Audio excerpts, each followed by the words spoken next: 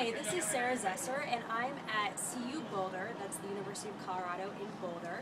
And as you can see, it is a rainy, gray day in September. It's starting to feel like fall here in Colorado, but as they say, wait 5 minutes and the weather will change, so we'll see what tomorrow brings. I wanted to talk specifically about the Engineering Honors Program at CU.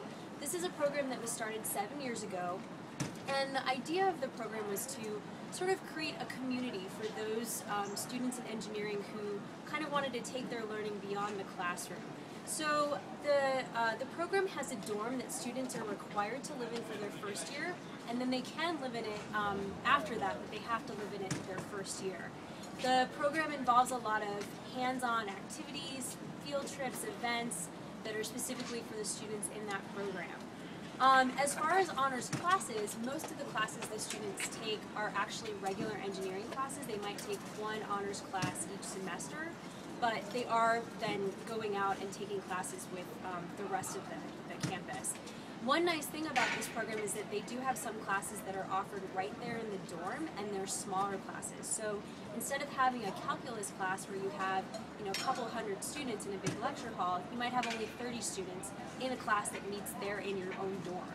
So that's kind of a cool thing. They have a variety of mentors in the program who advise students on different aspects of college life, such as research and service, different things like that. And the director of the program made a statement about how it's not NerdFest 2012, that yes, there are some engineers who have sort of that nerdy stereotype, but that also in this program there are students who are on the athletic teams, students who are musicians. They have the highest percentage of intramural involvement of anyone on campus.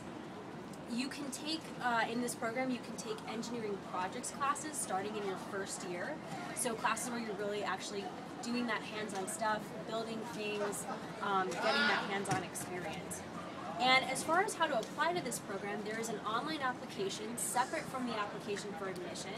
And you can fill that out at any time, so you can submit that at the same time you submit your application for admission, or before or after. Now obviously getting admitted to this program is contingent on you being admitted to the university. And remaining in the program, while they do have a GPA requirement to graduate with honors, even if you fall below that during your time in the program, they don't really kick anyone out. You can still do all of the field trips, all the special events once you're admitted into that program. The application has several essays.